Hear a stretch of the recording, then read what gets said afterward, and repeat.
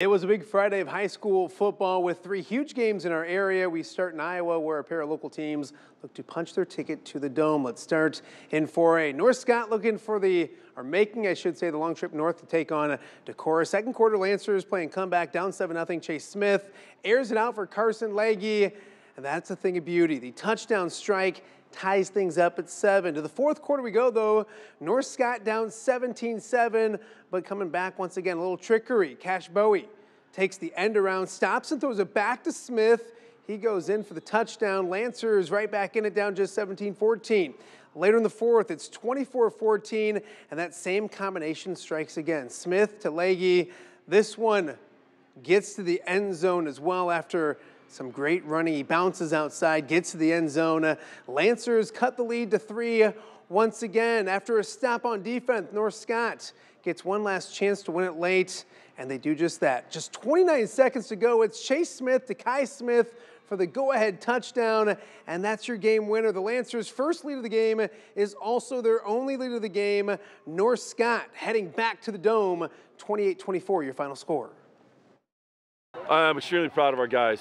You know, it wasn't easy. We knew Decorah was a hell of a program. 10-0, and they beat some really good teams. But, we kept talking about staying the course, staying together, finding a way. When we scored there, we knew the game wasn't finished, and we got it. We had to get that one stop, and we finally got it, and then all the emotions finally came in, and it's just unbelievable. When we were down this sideline, chasing my signal, I'm like, okay, I knew I got to make a play.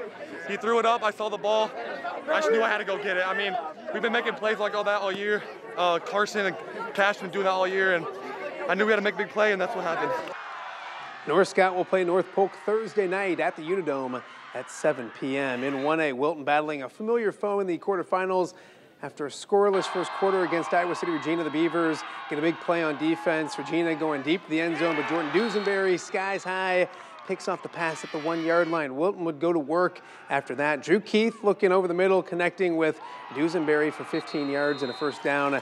Beavers cap off a 13-play, 99-yard drive with the Keith to Cale McQuinnan 18-yard touchdown.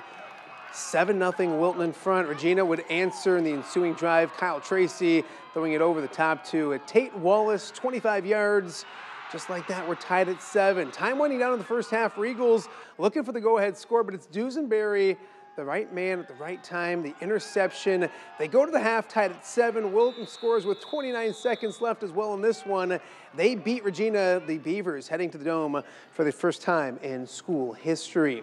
It was an all-Western Big Six battle for the second round in the IHSA playoffs. And tonight, Moline making the trip south to visit the conference champs. To Quincy we go. Moline and the Blue Devils meeting for the second time in 7 weeks. First quarter in this one. First drive, Moline out to a great start. Adrian Cooper hammers in from 2 yards out. The Maroons with a 7-0 early lead, but the Blue Devils would answer quickly with that high-powered offense. First on the ground, Jarius Rice hammers in from 2 yards out. That's the first of 4 touchdowns for him on the night. Quincy ties it at 7. Later in the second quarter, it's Braden Little with the quick pass to the senior, and Rice does the rest of the work, weaving his way 47 yards to the end zone. Little throws for 335 and 3 touchdowns. Moline's fine season comes to an end. Quincy's moving on, 44-14, your final score.